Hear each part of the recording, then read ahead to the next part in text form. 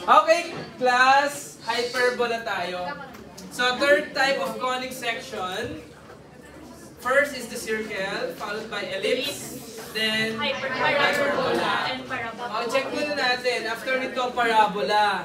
Tapos, i-recall natin si arithmetic sequence, geometric sequence, tapos meron tayong binomial expansion, then we have the exam. But checking on the calendar, meron na lang tayong 2 or 3 weeks. Pangatlo ngayon, so 2 weeks na lang talaga na meetings tayo. So, by next week, parabola, tapos, susunod na week, alam niyo na, mabilisan ang arithmetic sequence, geometric, kasi lesson yun naman yung last year. Tapos, binomial expansion tayo mag-focus, kasi kailangan natin yun. Okay. So, let's say we have here, on the graph, is an example of hyperbola. Pag sinabing hyperbola, it is a curve, no? Ayan, may curve na dalawa. Intersecting the two naps of the conic section. Dalawa na siya. Pag graph natin, i-recall natin, if this is the conic section, ganyan yung conic section natin. Let's say the hourglass. Pag kinat mo yan, nang walang direction, basta kinat mo yan, mabubuo si hyperbola. Dito, tsaka dito. Kaya dalawa yung ating curve. So we have the terms here. First one is the asymptote. It is a line that the curve approaches and it heads towards infinity. Para siyang sa GenMath natin, na yung curve daw natin, let's say dito. Sir, sino si Javi? Tama yan. Yung curve natin na ganyan, let's say this is the asymptote natin, the x. X-axis yung asymptote natin. Sabi niya, papalapit daw ng papalapit dyan yung curve natin, pero hindi siya nag-intersect. Hindi siya tumatawad sa x-axis. Now, transverse axis is the axis of hyperbola that passes through the two foci. Okay, tandaan natin, ang foci palagi ay nakalocate sa longest distance. Major axis. Now, if ito ngayon ang, let's say, ito ang ating transverse axis, papalapit dito yung ating graph. Siyempre, andito yung ating V1 or andito yung focus natin. Let's say ito na lang yung ating graph. Ganyan yung graph natin. Ito yung ating asymptote, right? Ito yung V1, V2, then nandito si F sub 1, F sub 2. Yung line na mabubuo kapag kinonect natin itong mga points, si F sub 1, V sub 1, V sub 2, F sub 2, yan yung tinatawag nating transverse axis. Now, perpendicular to that, isang tinatawag natin ay conjugate axis. Ibig sabihin perpendicular, may mafo-form na 90-degree angle. Gets natin yon? So, yan yung mga terms na dapat nating malaman dito kay hyperbola. O, mas magigets natin yan if magkakaroon tayo ng example. In our example, dapat alam po natin itong table natin. Yan. So, masyadong madami, no? Boys at the back, girls, ladies and gentlemen. Familiarize the table here. Madali lang to. Para lang siyang ellipse. So, the condition, let A is greater than 0 and B is greater than 0. And C is equal to the square root of A squared plus B squared. Comparing to ellipse, sabi ni ellipse, dapat mas malagi palagi si A. Tama? Now, dito kay hyperbola, wala siyang pakialam kung sino alin sa dalawa yung malaki tsaka hindi. Kahit ano, pwede natin makapag-draw ng hyperbola. Now, to find the distance between the center to the focus, A squared plus B squared, get the square root. Kay ellipse naman, diba? Minus. Kaya wala tayong pakialam kung sino yung bigger tsaka less kasi plus na yung ating sign. Eh, di ba kasi pag mas malaki talaga ito, magiging imaginary. Ito, Kasi magiging negative siya. Yes. Now, the standard form dapat equal to 1 pa din. Tapos, meron tayong x squared over the value of a squared minus y squared over b squared. Pag ang center natin ay 0, 0. Now, kapag alam mo na mas malaki yung value ni x dito, ito yung magiging orientation niya. Okay? Kapag positive yung x natin, gets? Yun nalang ilagay sa utak. Kapag positive yung x na nandito, horizontal, hyperbola. Pero kapag positive si y at negative naman si x, magiging vertical. To understand further, try natin to example.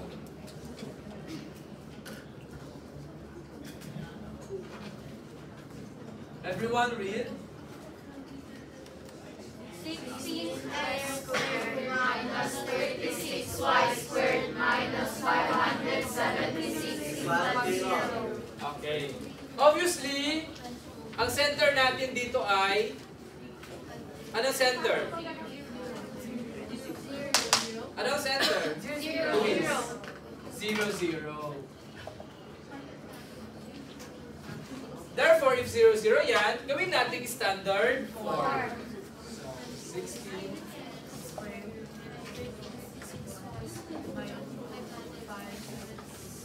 Okay.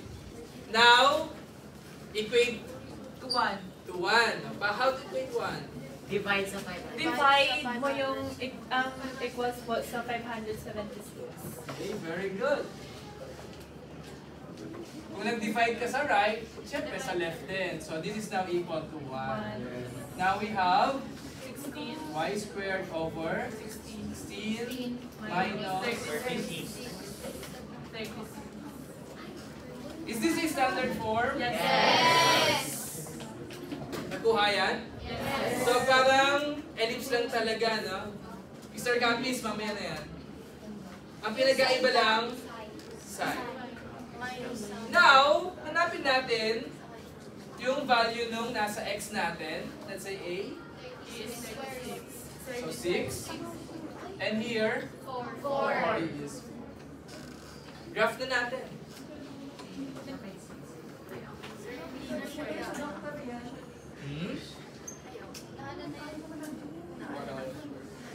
Yung font sizes. Graph muna natin, mamaya na si focus. So, ito si x-axis, tama? Ito naman si y. Tandaan na lang natin, sa x daw, we have 6 units. So sa x, 6 units to the right and 6 units to the left. 1, 2, 3, 4, 5, 6. Dito siya. Then, to the left, 1, 2, 3, 4, 5, 6. So, negative 6. So, ang coordinates ng visible natin ay 0, 6. 0, Negative 6. Negative 6. Ay, negative 6. 0. baliktad kayo. So, ito muna, x muna. Negative 6, 0.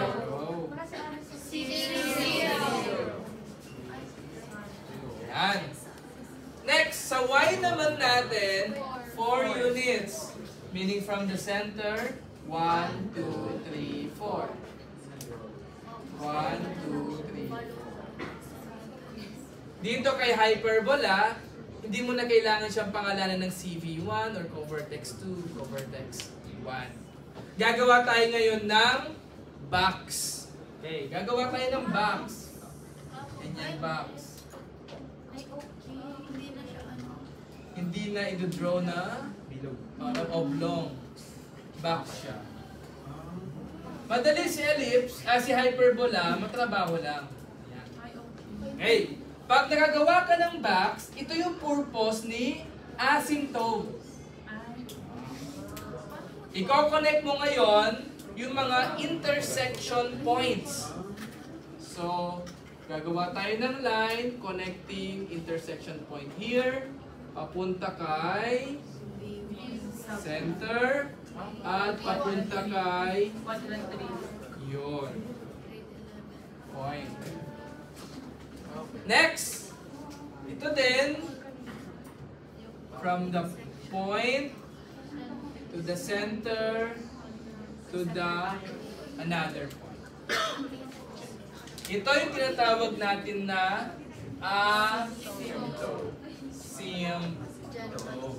Right. Now, pwede na natin i-draw ngayon si hyperbola. Paano, sir? Dahil asymptote to, papalapit ng papalapit dyan yung curve, iikot ka dun sa vertex, at iikot siya hanggang kay asymptote. Hindi siya Sa vertex lang siya iikot, sir. Sa vertex siya palagi iikot. Isa pa. Ayan. Parang pa-X siya. Ayan na ngayon yung hyperbola. Hindi siya tatama kasi asymptotic. Paano naman si C? Si focus side na tayo. Now, sir, ito yung pinakamahalaga sa point ni foci. Si foci, for example, meron tayong flashlight. Sino may flashlight dyan? Cellphone na lang. Okay. Di ba yung flashlight natin, pag ganyan siya, yung flow ng ating light ay pag ganon, di ba? Yes. So, imagine, dito nanggagaling yung ating flashlight. Ayan, pag ganon. So, meaning, pag ganon yung curve natin, si focus ay located palagi sa harapan ni vertex. So, dito siya possible dyan, tsaka nandito. Q. So, therefore, ang C natin ay 36 plus 16. Square root of? Ilan to? 52. Square root of 52? 7.22. Meaning, saan siya? Up or left, right? Left, right. Left, right. Sa may pinakamahabang? Oo po. Kung saan yung vertex 1? Yes, Luis. 7.21. 7.22. Ano ba sumunod kay 1? So, 7.211. Sige. Okay lang naman niya. Kasi, hindi din naman accurate yung magiging pag-locate natin ng points. Yes, sir. So, 6, 7, 8. So, andito siya. 7. Tapos, ito naman, 6, 7, 8. Negative 7, negative 7. Sir, broken line pa daw yung asin. Pwede namang broken kapag broken ka, pero pwede din namang straight line kapag straight.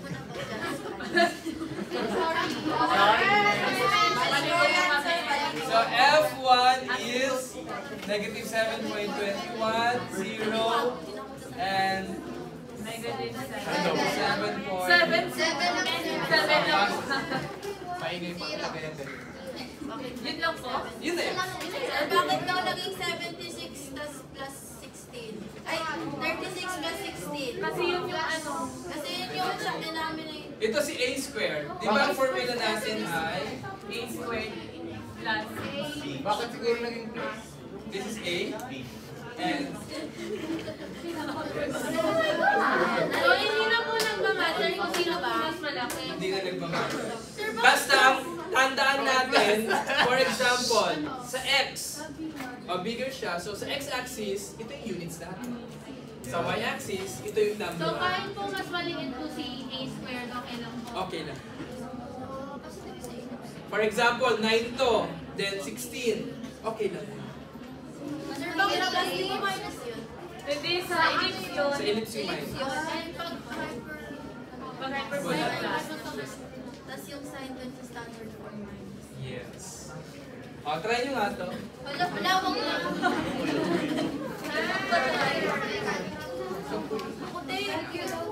Try nyo to. Yes! Pati graph, sir. Hindi ko.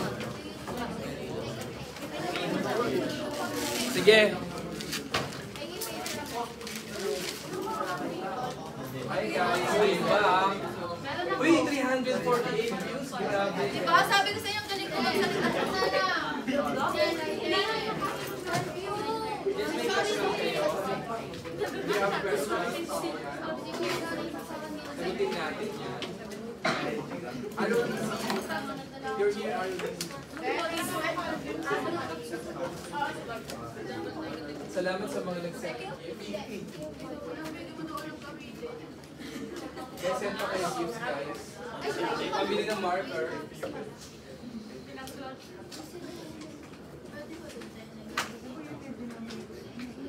Sir, nalilito po ako sa paliwanag nila. Uy, grabe naman. Guys, try nyo to. Kayo din. Mag-solve din kayo. Guys, mag-solve din kayo. Grabe, may nasunod yung viewers. Guys, mag-solve kayo. Then graph ha. Sir, baka bumaba yung viewers. Guys, mag-solve kayo. Sige ba, check ko sa kanila, pero kahapon. Yeah. Thank you for the flowers.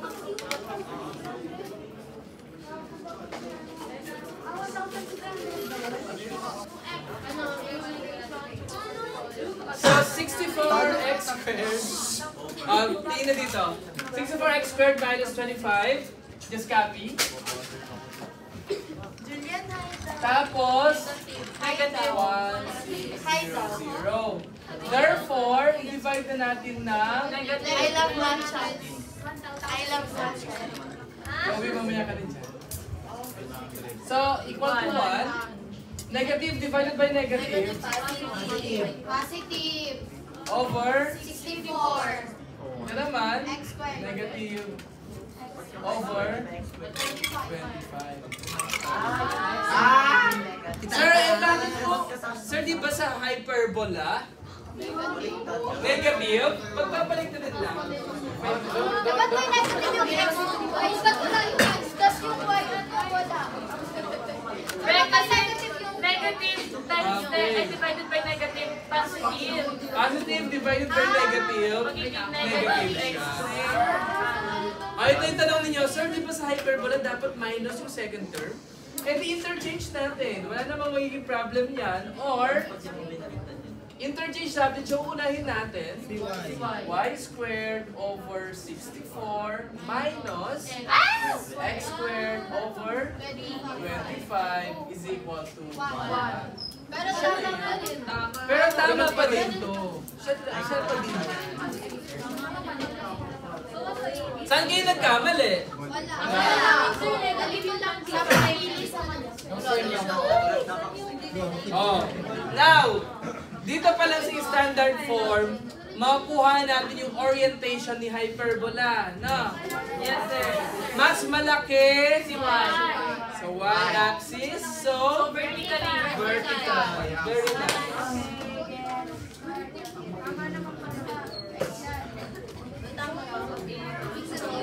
Maganda sana pag meron tayong iba't ibang kulay ng marker para hindi boring yung ating board.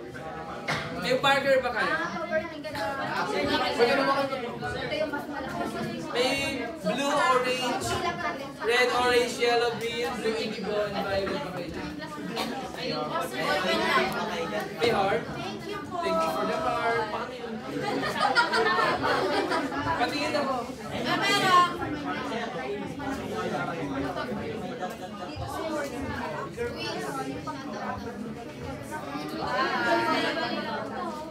Magaling na sila ng iba.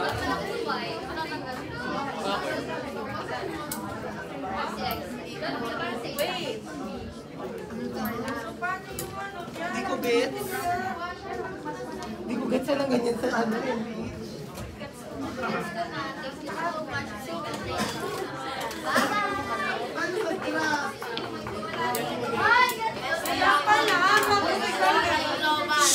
Okay, may mga nakakuha na, so let's check. Sige.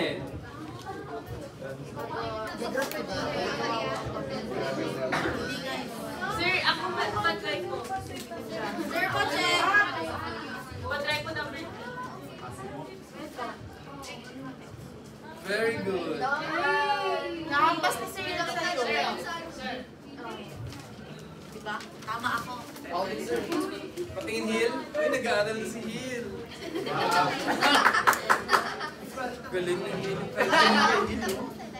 Bakit sir? Sir, pa-check po kung saan po ako nag-program. Wag kang humuhugot pag send ka ng gift. Swerte naman nakapag-enroll naman. Wag yung subukan. Basta zero. Ma-INS kayo. Mag-sit in siya. Sino sir? Sinusundo na kasi ako kaya bilisan natin. Ay, madaming boyfriend sa sir.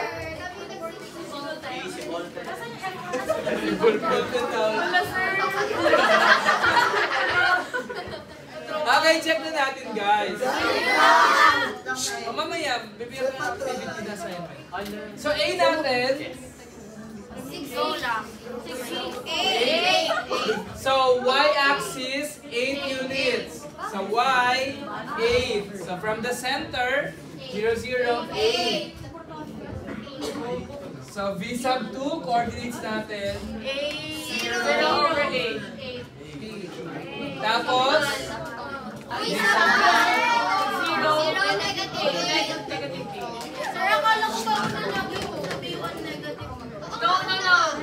No. Nakadepende sa graph nyo. Kung ang malaki si X, ang yung mauuna is negative of the 0. Pero if vertically, mauuna yung 0. Kasi yung 0 yung X natin. okay, ganyan, common sense kasi yan eh. Sa x-axis, 0 distance ka. So kaya 0. Now, sa y-axis, you have 8 distance. Umakyat ka 8, kaya 0. Ito si x, ito si y.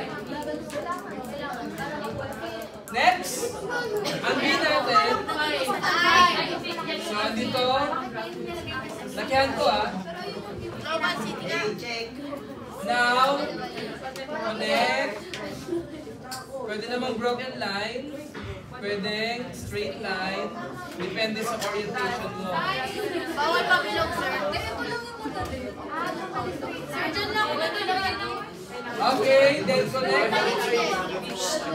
So, makinig na. Di pa tayo tapos. Now, after getting the intersection points, connect na natin.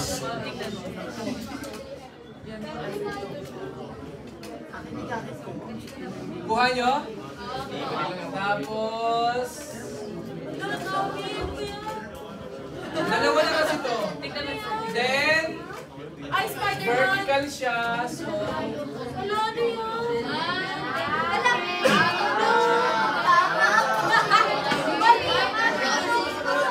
Ano kaya? Tama ako.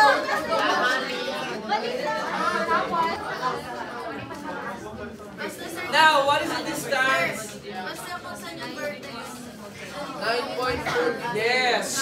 Aside from that, sa vertex laging umiikot ang hyperbola natin. Kay V sub 1 and kay V sub 2. Say, how about C? C is the square root of 25 plus 64. 89. 9.43. So, nasa harapan siya ni A. So, F sub 2 is 0, 9, and 0.